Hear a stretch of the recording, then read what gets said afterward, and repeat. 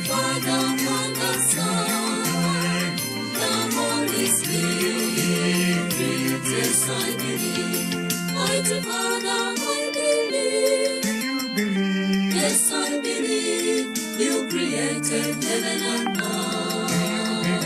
Yes, I believe. I believe in Jesus Christ. Yes, I believe. Everlasting Son of God. Yes, I believe. Yes, I believe. Mighty Father, and the Son, the Holy Spirit. Yes, I believe. Equal to the Father's power. Yes, I believe. And through Him all things are made. Yes, I believe. It was who saved us all. Yes, I believe. And from heaven came down to us. Yes, I believe. Yes, I believe. Mighty Father, and the Son, the Holy Spirit. Yes, I believe. Of the Virgin Mary born.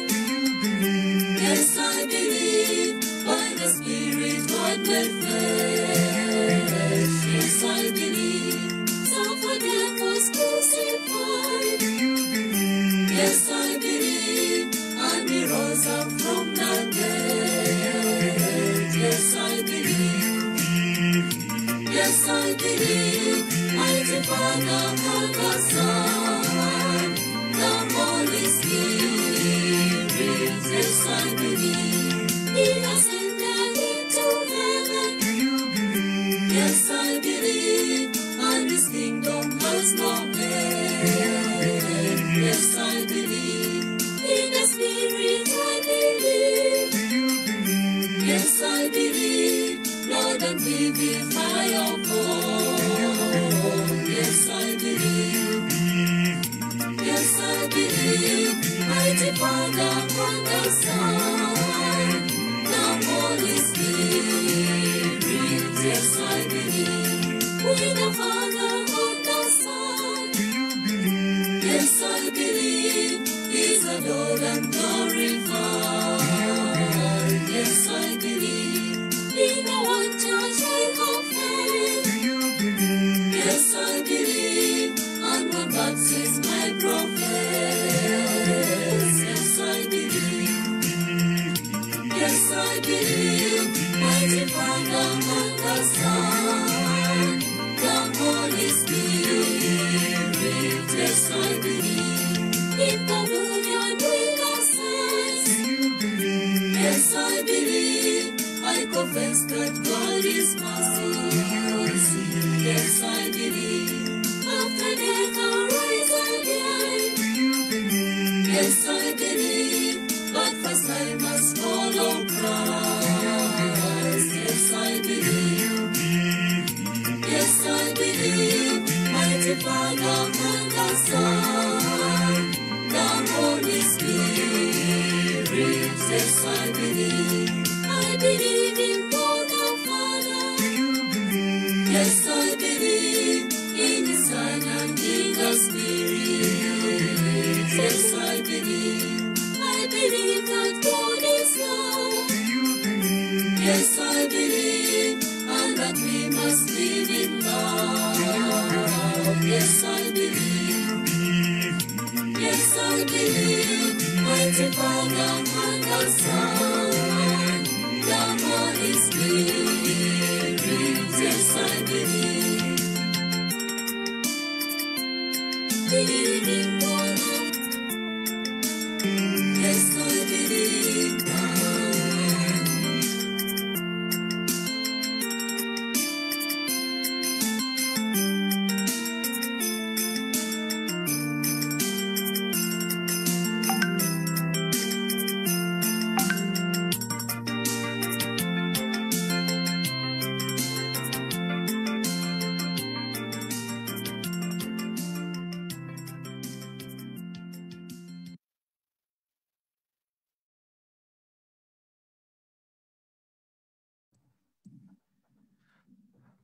Good evening to you, my dear friends. I'm happy that we are together again. Let's deepen another article of the Apostles' Creed. As usual, let us begin with an opening prayer. In the name of the Father, and of the Son, and of the Holy Spirit. Amen. God, our loving Father, we thank you for the gift of faith that moves us to follow Jesus, your Son, our King, our Shepherd, who leads us to the waters of life. He knows our needs. He knows our struggles and our joys. We ask you now to help us deepen this part of our faith where we know that our home is really not here on earth, but there in heaven, where he has gone ahead of us. May we journey on well through all the struggles of the world, never losing the focus of heaven. This is our prayer for our Lord Jesus Christ, your Son, who lives and reigns with you, the unity of the Holy Spirit, one God, forever and ever. Amen. In the name of the Father, of the Son, and of the Holy Spirit. Amen. My dear friends, once again, welcome to this, our continuation of the catechesis, of the teaching. I think it is better of the conversation, the sharing about the Apostles' Creed. We have made some steps on this journey of deepening that what we believe. Last time we dealt with something that almost was confusing, where we thought maybe when we say he descended into hell, we are thinking of that place of damnation, of condemnation, of those who were not righteous. No. Jesus really died. He shared our humanity with whatever belongs to it, and he descended to the realm of the dead, the way we all do when the pilgrimage here on earth has ended. And today, we are tackling that sixth article, which we now call, He ascended into heaven and is seated at the right hand of God the Father Almighty. I wish to handle this also in two parts, for we hear, as the sentence goes, he ascended into heaven. That will be one part. And then the second part will be, he is seated at the right hand of God, the Father Almighty. We are speaking about, first, he ascended into heaven. And we ought to keep in mind that the journey of Jesus can be characterized maybe in three moments. The first one was being with God. That is what the evangelist John gives us at the beginning, that the Word was with God. And then there is another important fact, in fact, the item or an article of faith, which is for us even decisive. He was incarnate, that he became man and dwelt among us. That is the second important thing. He descended to us, our humanity, and shared our humanity. He was with us. He shared our life. He was like us, but he never sinned. And then we now contemplate that reality that he ascends to the Father. First, he descends into the depth of humanity. He was in the world. And then he ascends into the heights, into heaven. Like he descended into hell, ascended into heaven, doesn't mean that Jesus did something. We are now trying to rediscover the sense of poetry, a kind of medium in which also some of these articles of faith have been formulated. So we have something like the mytho-poetic elaboration of the statement that he died. That is what we called he descended into hell. That was a poetical elaboration and representation of that fact that he shared our humanity to such an extent that he died, just as all human beings die. Now, so he ascended into heaven elaborates the statement that God raised him up, or in other words, he rose from the dead. It is now that this articulation of the central part of our faith, that he was raised up from the dead. He rose again, resurrection. This is now, we see a visualization of the conviction of faith that Jesus Christ is risen and is with God. This is now where we are. Maybe before we do that, let us read the Acts of the Apostles, chapter 1, verse 6 to 12. It can help us also really to situate also this article of faith in Holy Scriptures. Acts 1, 6 to 12. When they had gathered together, they asked him, Lord, are you at this time going to restore the kingdom of Israel? He answered them, it is not for you to know the times or seasons that the Father has established by his own authority. But you will receive power when the Holy Spirit comes upon you, and you will be my witnesses in Jerusalem, throughout Judea and Samaria, and to the ends of the earth. When he had said this, as they were looking on, he was lifted up, and a cloud took him from their sight.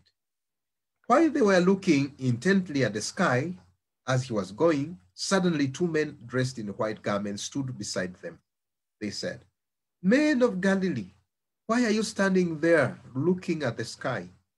This Jesus who has been taken up from you into heaven will return in the same way as you have seen him going into heaven.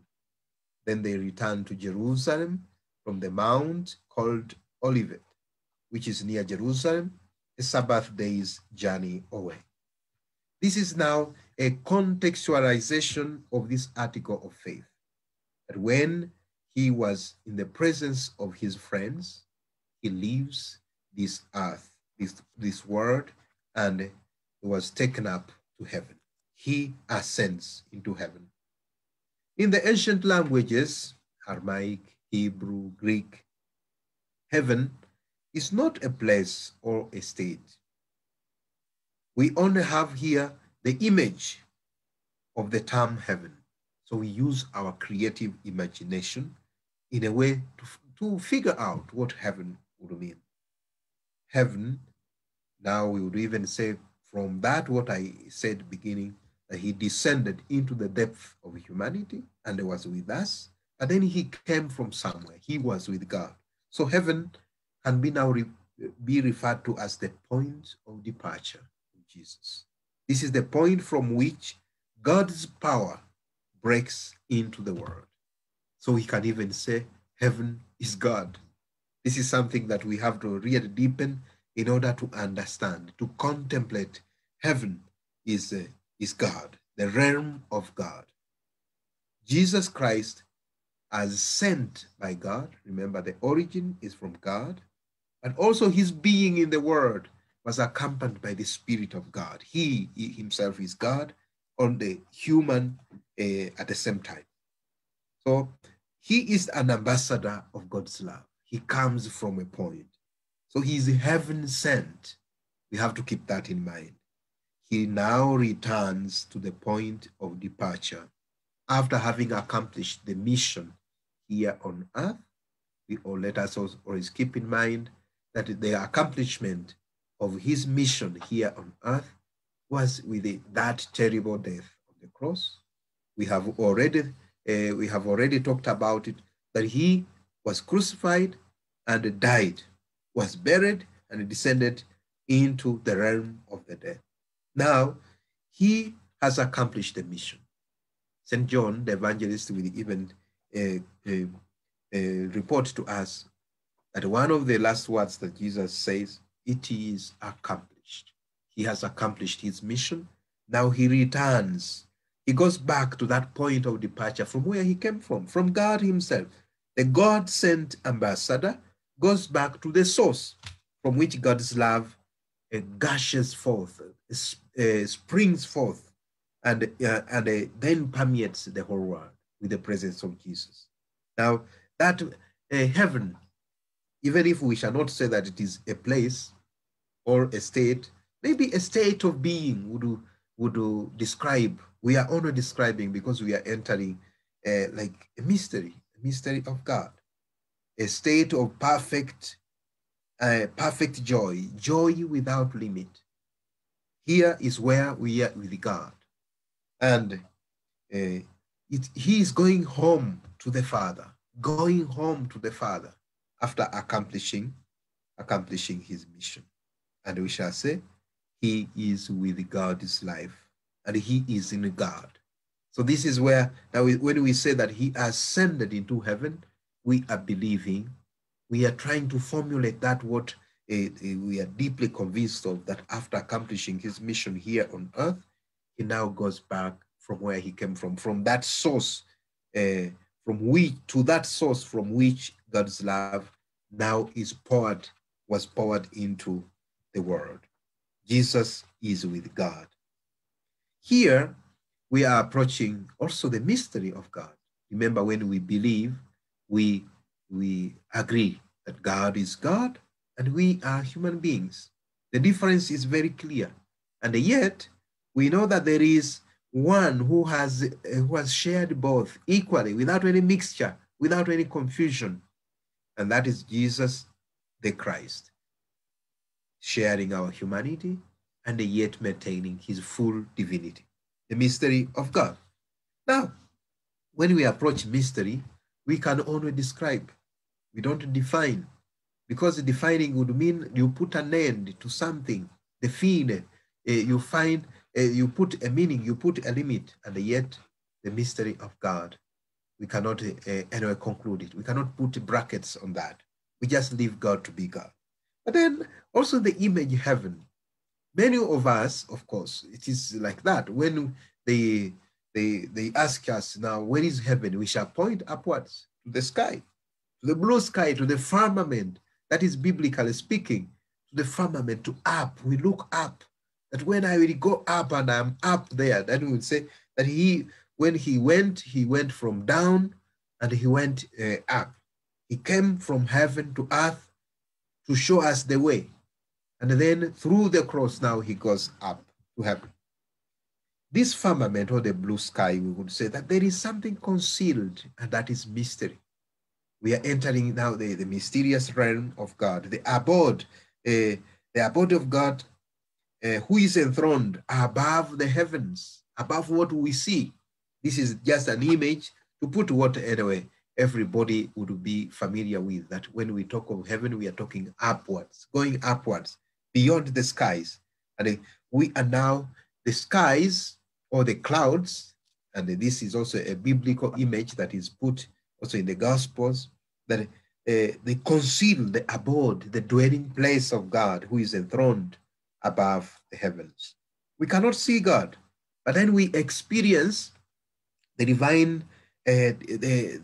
divine presence as a life force that comes and to permeate the whole of the cosmos, the whole of the universe. God's presence is everywhere. You may not say necessarily that heaven is up.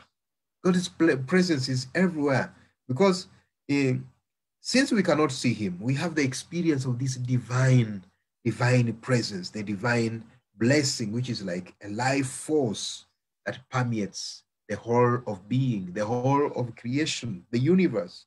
So the risen Christ is with God, is concealed with God. When he goes, we have had the Acts of the Apostles that he was lifted up and a cloud took him from their side. We don't see him, but we just believe he's concealed, is hidden in God. He's with God, but his power to move human hearts, and this is what he lived for, this is what he proclaimed, his power to move human hearts to compassion, to the respect of dignity of others, to that power that moves people to work for justice and for equality of all human beings continues to be at work in the world. And this is exactly where the point of witness and the missionary work will come in. Because Acts of the Apostles 1 has told us that you will be my witnesses in Jerusalem, throughout Judea and Samaria, and to the ends of the earth. So when he goes to heaven, his presence, those that he had in fact endowed and empowered with his life-giving spirit, are now going to be witnesses of this power that moves human beings to compassion, to deepest respect of others. And this power is continuously at work in the world. And we would say that we are now tackling the central meaning of this passage in the Creed. He ascended into heaven. He is going, but he does not leave us as orphans. He leaves all his believers in the world empowered by the Spirit so that they can continue his vision and a mission for the world. Let us go back maybe to that word, hidden. Hidden and concealed, because we don't see God. He is out of sight, but yet we experience the God effect, which is the life-giving spirit in us. So we would even say that sometimes we see the river flowing, but we don't see the spring. We don't see the source where it is coming. It is not seen.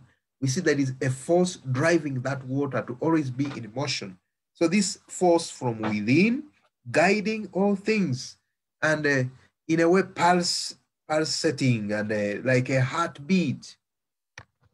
The heartbeat coming to us also. It is like entering the world. A stream of life enters like the world. We don't see this spring or the source, but we see the flow. The flow is still continuous. It is God's life in us, in the universe, but also in our innermost being. This is where we speak about God's divine life in us. Our life is hidden with Christ in God. The letter to the Colossians chapter 3 will tell us our life is hidden in Christ, with Christ in God. How hidden? In the sense of being hidden away for safekeeping, and in God whose power is hidden in weakness. This will disappoint us as human beings. God's power is hidden in weakness, yet it is stronger than human strength. This is what we find in the letter to the Corinthians chapter 1. We are hidden with Christ in God. When God is Jesus is with God, we also know that the one who shared our humanity fully does not leave us alone, and does not leave us in the same way that we were. We have been given this life-giving spirit that transforms us, but above all, empowering us all as human beings to work for heaven in the world. Heaven is that perspective where God is in control, giving life fully. And all our prayers, especially the prayer of Our Father, we always speak about the reality that is mission for the human beings.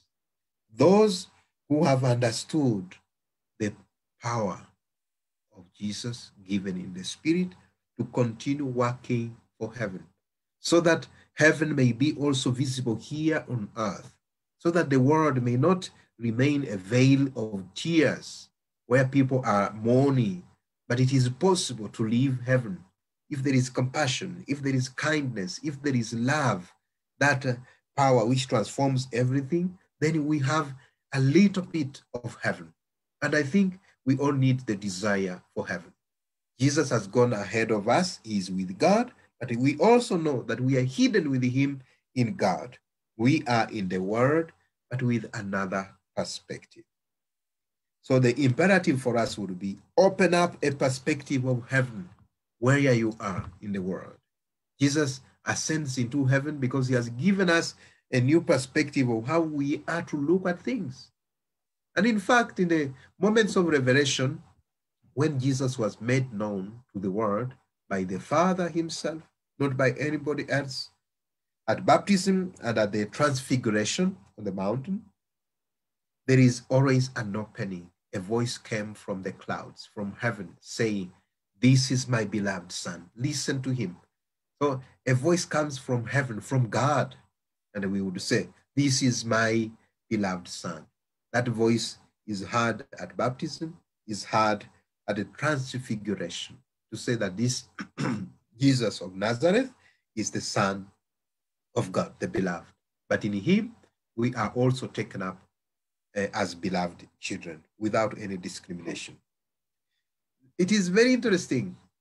During the transfiguration, excuse me, Peter wanted to stay at the mountain, we are told. "Master, it is beautiful. It is good to be here. Let me build tents so that we can remain here." But Jesus says, "We cannot remain here. We have to go down to Jerusalem. You have had a perspective now of this new life of the resurrection. Take this perspective into the ordinary time. Descend now into the reality, and then help everyone not to be caught up, not so much attached to the view of things in the world, but always have the perspective of heaven." And that is why the friends of Jesus were asked, "Why are you standing here looking at the sky?" And that, if I were there, I would have said, "Wait, dear friends, we need this gaze, we need this view, because if we are too much preoccupied with the way the world sees things, then we are not moving forward. Now and again, we need another perspective, another view." And maybe this is exactly what happens in prayer, that we really go to heaven. Otherwise, what would we be doing in prayer? At prayer, we encounter God. We are with God. So this is exactly where I would say it is possible to bring heaven to earth in all our limitedness. Not to say we have it and we make it ourselves, because it is also given to us as a gift of grace, but we are there. We don't remain there where we have been in heaven in prayer, where we have been transfigured. Everything is bright and white without any stain, but we are meant to go and bring good news. When we have good news, we can bring heaven where there is only word. So where people only think worldly, we can bring heaven. And this good news, it is the command of the Master, is to be brought to the very ends of the earth. That the whole earth needs to know that there is another perspective. There is another version of seeing things, that the human beings have got also another version, because their origin is heaven. They have a point of departure. And when they have this experience, that this life is on a journey, leading us now again to that point where we came from the source itself, then we know we can remain firm that he who died in our own absurdity as human beings, in our own brokenness, and it descends into the depth of our humanity, rises and it goes into heaven, to that point of departure where he came from. So my dear friends, here we can pause a bit and see if there is any question at this moment. We can also deal with it.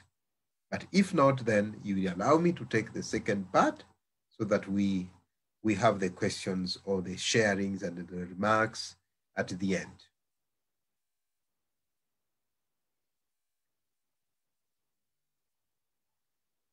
So allow me then to go to that second part, which you say, he sits, or he is seated at the right hand of God, the Father Almighty. When he is in heaven, when he is with God, we just say, which position does he take up?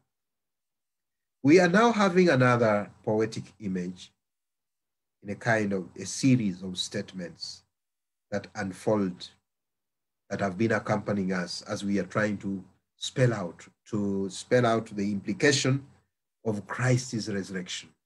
All these poetic images want now to really make explicit this reality of Christ's resurrection. We say when he was raised from the dead, he was vindicated. Love that cannot be held captive in the grave. That is Christ's vindication. He rose from the dead. We have talked about the exaltation. He ascended, which means he is lifted beyond what is worldly and earthly and opens for us a perspective of heaven. And now it is coming as a climax, a climax of this movement, that he who was vindicated by being raised from the dead and now ascends to the heights, the highest heavens, is now coming to a climax which we call empowerment. Empowerment, and at the right hand of God. He's sitting enthroned. And here we see Christ holding ultimate power. And this power is the power of love. And in fact, this is the only ultimate power. It is a world-changing power. Not only world-changing, but reality-changing power, the power of love. It is good that we are in this conversation on the solemnity of Christ the King. Christ's kingship, as he told us, is not of this world. If it were, he would have demonstrated his power. Instead, we see the king in powerlessness, in weakness. But now, when the climax of this movement comes, we see the empowerment. He's seated at the right hand of God. This is the article, the second part of the article of faith we are talking about. When he ascends into heaven, his position is that of a king, that he is with God, seated enthroned, holding, wielding, we would say, ultimate power in his hands. Power and authority has been handed over to him. Right hand of God. And this one will mean that Jesus Christ is God's right-hand person. If you have ever heard of powerful people, humanly speaking, they will even say, that one is my right-hand person, a person that you can even leave and delegate to act on your own behalf. This is Jesus in the realm of God's transformative power of love. And he has the highest authority.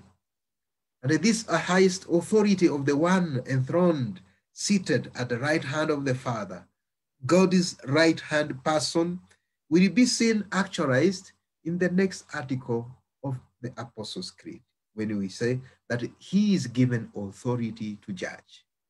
Today in the gospel, we talked about Jesus assuming his power, the Son of Man getting seated on that chair of his authority, and he begins to judge.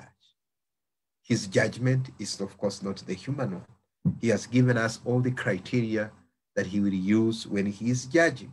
And we know all these criteria have to do with how we have cultivated our relationship, not only with God, but with our neighbor, especially those in need, those suffering.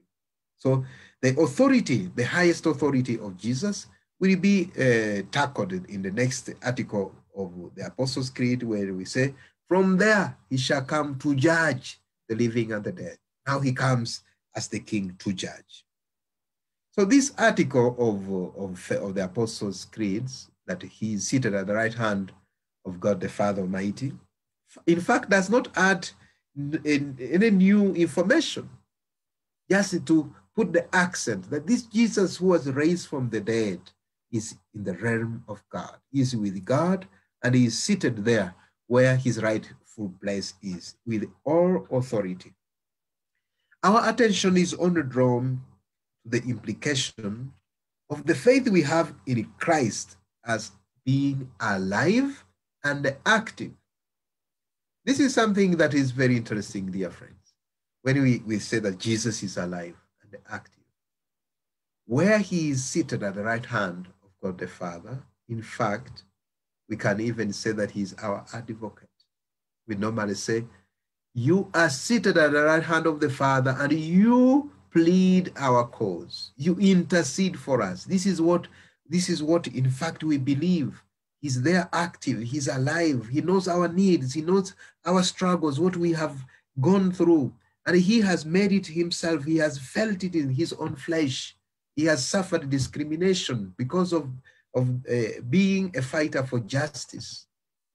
And those are the struggles. And perhaps that is the content of his prayer with the Father.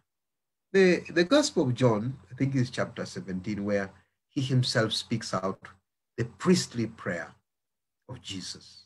And I hope and I really believe that he, without ceasing, presents this prayer to the Father. May they be one, so that they may know that you sent me, so that they may know that the credibility of that what I've been telling them lies really from its origin with you. He's alive and he's active. So when we are here on earth and we believe that Jesus Christ our Lord is the right-hand person of God, the Father, then we know that all our efforts to live with the integrity, being guided by our inner light, the voice of the conscience, a conscience that is formed, in fact, by our own faith. You know, in the journey of faith, we are being formed so that our conscience can be, in a way, drawn closer to the one of Jesus. Just as St. Paul would say in the letter to the Philippians, that he pleads that we have the same mind like Christ, who humbled himself, the same mind, the same attitude, the way we see things. Then we know that we can stand up for what Jesus stood for. And this would be justice, it will be love, it will be compassion. And that is exactly to say Jesus is alive and Jesus is active. Here, when we are talking about Jesus seated at the right hand of the Father, we can be helped in a way to make a difference between authority and authoritarianism. Authoritarianism, in a way, is something that people play around with here on earth. It will be like a pseudo or a false authority that counts only in this world. And we know that is limited. One time it will have an end. And that is why many people, especially when they have false pseudo authority, they will try by all means to fight for it because it can be taken away from them. And that is that, the authoritarianism. On the other hand, a person with authority, a person who has authentic authority, uses the power to empower others. And here we are talking about also an earlier article that we had a conversation over when we said that Jesus is Lord. The Lord Jesus, his only Son, our Lord Jesus. We saw it earlier. So he has the power that empowers others, that does not humiliate them, that does not remove power from them, making them powerless and then ready to be manipulated by any of those who have pseudo authority, false authority. This is authentic authority because it has been used to empower others. And in fact, the other difference will lie in the reality that authoritarianism grooms fake people because they want to please the one who has limited power. But then authentic authority grooms empowered individuals who are very conscious about their obligations, but also about their rights. The Father Almighty is seated at the right hand of God, the Father Almighty. I remember also to have talked about this. Remember what comes first? Father Almighty, not Almighty Father. It could also be, but Father Almighty. We're not talking about here about a kind of autocratic potentate, a kind of a person who is so obsessed by authority and power, but we are talking about a caring, loving Father. He is almighty. I love something really I heard one time, that God is almighty, but not alone mighty. Because he is a father who wants his children to grow. He wants now his children to be mature partners in a relationship, that they can now relate to a father who gives them life, who cares for them. And this is now where you say he's having authority, but he has it only in the name of love, which is all powerful. And he has proved that this love is really all powerful, the power of love. He has lived it here on earth by enduring suffering because of the injustice and the affliction that led to his death. So he had a strong love, a great love that was ready to bear the great suffering of Calvary. So he is one who suffers injustice, affliction, and even death, but he does it lovingly, and this gives meaning. And what has helped many people, those especially who have suffered, we hear of those who were subjected to that utmost suffering, especially in the concentration camps during the Nazi regime. One thing kept them going and kept them alive. That was the hope and the meaning. They had meaning in life. So Jesus, when he lovingly suffers, he has meaning. And he endures that because of the authority of his love. He's authentic in his love. It's not superficial. He is really at the core of what we call love, ready to give his life for the others. And the book of Revelation will say that place that we believe Jesus to be having at the right hand of the Father, they say, and I saw a lamb, and all power was given to the lamb that was sacrificed. And this is exactly Jesus, the Paschal Lamb. So when we are making this transition, we are moving with Jesus, teaching us about a new order of the world, a new vision, God's vision for the world, but then also aware that living in this vision will not win us many fans. There will be rejection, but he himself, the Lamb of God that suffered, is now enthroned as the Messiah and knows the secret plans of God in his authority of love. What is the implication of this article of faith for us? That he ascended into heaven and is seated at the right hand of the Father. First of all, we have to really appreciate the dignity of the human. We are talking about human. Being human is something with a dignity. Why? Because the Son of God, Jesus Christ, shared our humanity. He added value to our being human, and in fact, we have to be very proud of that. Jesus, who becomes human in order to empower us and to show us how we can be human. So the imperative for us would be empowered by love, to stand for what Jesus stood for. And this, in the gospel today, the Matthew chapter 25, has told us how we can really stand for what he stood for, to comfort the sick, to feed the hungry, to embrace the unloved, to replace indifference with caring. That is where we are now called to say, when we are empowered people, also in our limitation as human beings, we shouldn't be afraid of our limitations and our weaknesses, but we do what we can. We do what we can in our limitedness, but then we know that empowered by this love, we shall imitate the Master himself. We shall not only admire, but we imitate what was important for him. So we can see that in Jesus seated at the right hand of God, we see our brother, we see the human sitting at the right hand of God. This is a human dignity, the human, that he comes and takes on our humanity so that he may share with us his divinity, the human at the right hand of God. And in fact, when we talk about Mary, also assumed into heaven. Remember the difference. Jesus ascends into heaven, he's God, but Mary is assumed, is taken up into heaven as the human being, a human being now lifted up to that glory of the resurrection. But we first see it in Jesus, who shared our humanity par excellence. So human form has been raised and glorified, and this is now the state or the dignity that can never be destroyed.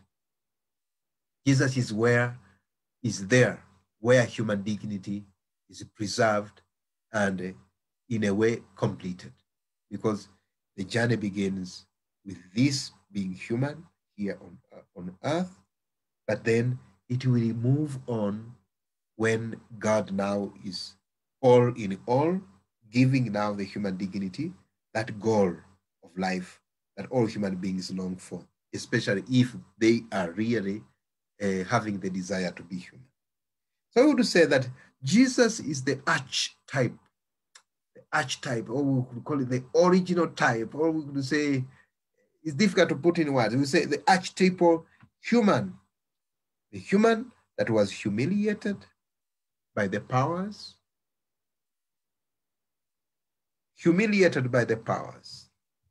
but exalted by God to the position of highest power. And this reminds us, the mighty ones in the world deal with the oppressed and exploit them in many ways in the world. There are many deformed existences. If we speak of the human dignity that Jesus now takes with him and is seated at the right hand of God the Almighty, the Father Almighty, and then we think of the many deformed existences, human existences, deprived of all dignity, then we know that our faith in this glorified Lord who is seated at the right hand of God will make of us a command to do what he did, to stand on the side of the exploited, of the oppressed in our world today. So this is the journey that we are all making. If Jesus, the human, has made this journey that led him to be there with God in his highest authority of love, then the love, even if it is limited, that I have in my limited heart, in my weak heart, the love that you have also in your own brokenness and weakness can do a lot, transform the face of the earth. Let us remember that when Jesus was born, Bethlehem, the angels sang, "Glory to God in the highest heaven, and a peace to people of goodwill." If we are Christians, we must be people of goodwill, having that as a mission, that he who has shared our struggles and what we are going through and has empowered us with his Holy Spirit gives us the hope of eternally being with him in his glory. I thank you very much for following. I know you are good followers and you are also good partners of the conversation. Now, at this moment, I will welcome some questions so that we are in a conversation. We clarify where possible, and then you make also your own remarks. I thank you.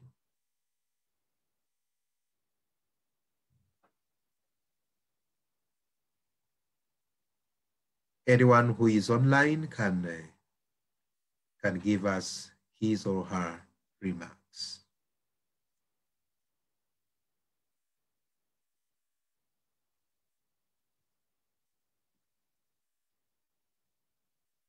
Yeah, that silence for me is a sign, well, I don't know how to interpret it, but it's a sign that we can also conclude.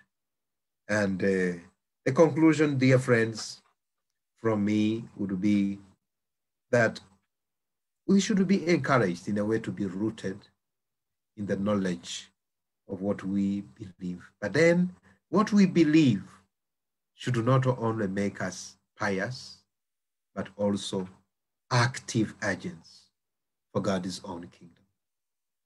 God's kingdom must be a reality, or else we we make God just a dreamer. Because if we pray, may your kingdom come, then it should really come where people are ready to dialogue with one another in dignity. Everybody has the dignity. The giftedness may differ, but we have that common factor which has been given to us. We are human, and that is a gift that God has given us, created in his image. This image will be fulfilled when we are to encounter him face to face in that eternal presence where there is joy without limit. Christ has gone ahead of us, and may that joy always strengthen our hope that we are not on a journey that will lead us into nothing. It will be a reunification, and this we live even now. When we cultivate our moments of prayer and we encounter God, we should always long for that encounter, and then from the encounter with God, we draw strength to really make our places of influence better places for life. So my dear friends, I thank you very much, and I look forward to being again with you as we make our journey ahead, dealing with the next article of the Apostles' Creed. I thank you for your interest, and I wish that now we conclude with a prayer and a blessing. To you, loving Father, be glory, power, and majesty. Be God in our lives, and help us to avoid any temptation of usurping your place, your power in our own lives and in the lives of others. Help us not to play God in the lives of other people. May Christ be our King, leading us to that beautiful goal of the journey that you have prepared for us to lead for our own transformation. And through us, Lord, with your Spirit, the Spirit that raised Jesus from the dead, make us ready to give our contribution for a better world in solidarity and fraternity. This is our prayer through Christ the Lord. Amen. The Lord be with you. May the Almighty God bless and protect you, the Father, and the Son, and the Holy Spirit. Amen. Amen. Amen. The Lord be with you. May the Almighty God bless and protect you, the Father, and the Son, and the Holy Spirit. Amen. Amen. Amen. The Lord be with you. May the Almighty God bless and protect you, the Father, and the Son, and the Holy Spirit. Amen. Amen. Amen. The Lord be with you. May the Almighty God bless and protect you, the Father, and the Son, and the Holy Spirit. Amen.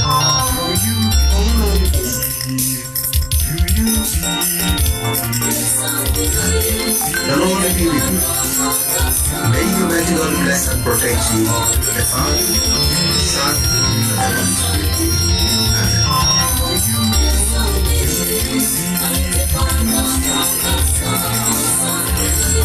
The Lord be with you.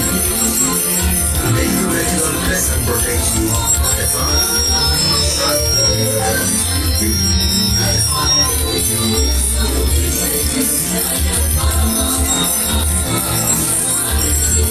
The Lord be with you. May the Almighty God bless and protect you. Everlasting Son of God. Yes, I believe. Yes, I believe. Mighty Father, Mother, Son, the Holy Spirit.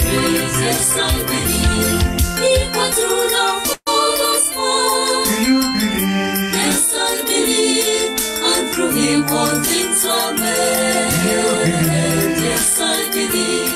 It was who saved your soul. Yes, I believe. And from heaven came down to us. Yes, I believe. Yes, I I believe. Mighty Father, and the Son, the Holy Spirit. Yes, I believe. Oh, the Virgin Mary born. Yes, I believe. By the Spirit, God will flesh. Yes, I believe. Suffered and was crucified. Yes, I believe. And he rose up from the dead. Yes, I believe. Yes, I believe. Mighty Father, and the Son, the Holy Spirit. Yes, I believe. Lead us in the into heaven. Yes, I believe. And this kingdom has no end. Yes, I believe. In the Spirit, I believe. Yes, I believe. Lord, and vivify your call. Yes, I believe. Yes, I believe. Mighty Father, and the Son, the Holy Spirit. Yes, I believe. With the Father, and the Son. Yes, I believe. He's adored and glorified. Yes, I believe. In the one church I confess. Yes, I believe. And my baptism my profess. Yes, I believe. Yes, I believe. Mighty Father, and the Son, the Holy Spirit. Yes, I believe. In communion with us. Yes, I believe. I confess that God is mercy. Yes, I believe. After death I rise again. Yes, I believe. But first I must follow Christ. Yes, I believe. Yes, I believe. Mighty Father, and the Son, the Holy Spirit. Yes, I believe. I believe in God the Father. Yes, I believe in His Son and in the Spirit.